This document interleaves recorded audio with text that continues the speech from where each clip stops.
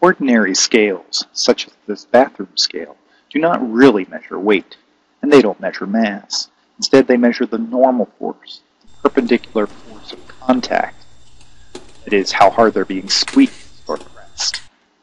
Here's an electronic version, interfaced to a computer, and we're going to see its measurements graphed live. Okay, go ahead. Am I like squatting or crouching? Crouching. Okay.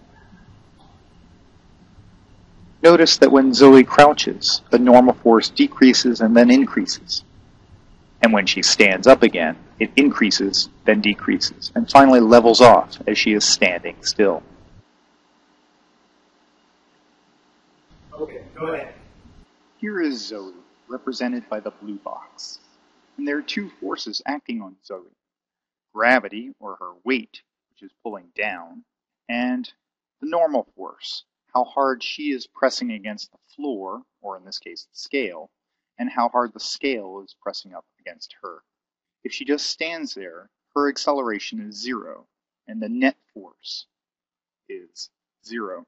The normal force equals the weight, and that's why we normally think of scales as reading your weight. If you just stand there, the normal force reading of the scale is numerically equal to your weight. Am I like squatting or crouching? Crouching. Okay. Now Zoe decides to crouch down, and in order to accelerate in the downward direction, the net force must be in the downward direction. How can she do that? She can't change F sub g. Her weight can't just be changed by her thinking about it, but she can change the normal force. She can pick up her legs, or try to pick up her legs, and in so doing she is reducing the normal force. By pressing less hard against the floor, the normal force is reduced. The net force is now in the downward direction, and she accelerates in the downward direction. Now Zoe is moving in the downward direction, and she wants to come to a stop in that crouching position. She's moving down, and so to come to a stop, there has to be a net force in the upward direction. How does she do that? She does that by pressing against the ground really hard.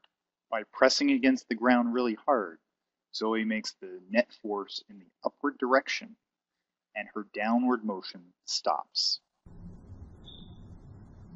Once Zoe is stopped in the crouching position, she doesn't have to press as hard against the floor anymore. She just needs to hold up her weight like she did when she was standing. So the free body diagram when she is crouching and still is exactly the same as when she was standing and still. When Zoe decides to stand up, she has to press against the floor really hard. This makes the net force in the upward direction, and she accelerates upwards. Notice that this free body diagram looks exactly the same as when she was moving downward and needed to come to a stop. In both cases, moving downward and coming to a stop, or from a stop accelerating upwards, you need to have the upward force greater than the downward force. Now Zoe was moving up, but she needs to come to a stop. In order to do that, she needs to have the net force in the downward direction.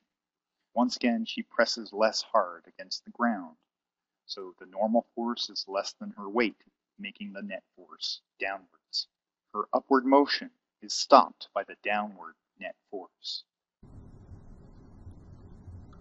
Now that Zoe's upward motion has stopped, she can just stand there again, being still like she was at the beginning. The normal force equals her weight, the scale is reading her normal weight, and the net force is 0.